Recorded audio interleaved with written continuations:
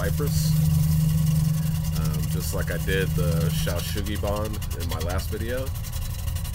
So this one here, I'm going to be using some color shifting paints, and I'm going to do the splatter effect. Most people that wood turn know that you can put paint in the middle and turn the lathe on and it'll splatter everywhere. So that's exactly what I'm going to do with these color shifting paints. See how it turns out in the end.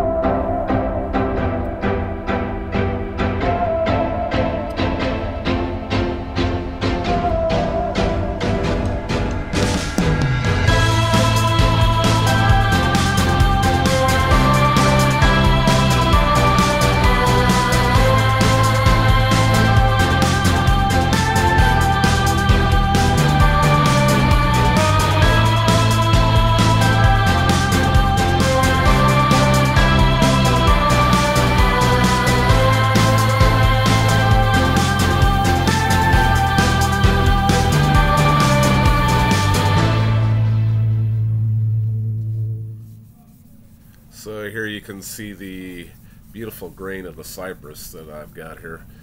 I'm putting on a sanding sealer right now, and then I'll use a homemade abrasive paste to sand it to 1000 grit. And then on this one I use a wax finish and buff it out. Actually put like 3 coats on here, I do believe. So I turn it around, put it on the chuck, and I flatten out the face and give it a quick sand. And here I'm applying the colored paints, and I'm just going to splotch them on here and then turn the lathe on, and we'll see what kind of effect it gets.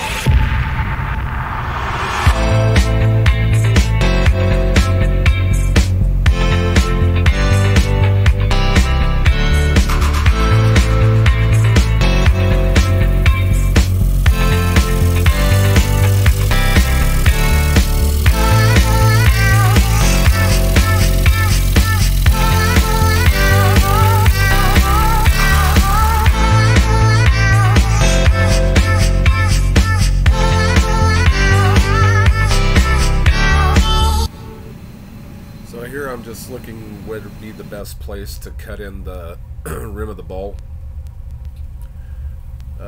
I tried to go half at first, but I needed to go a little bit bigger just to get rid of some of the big splotchy areas.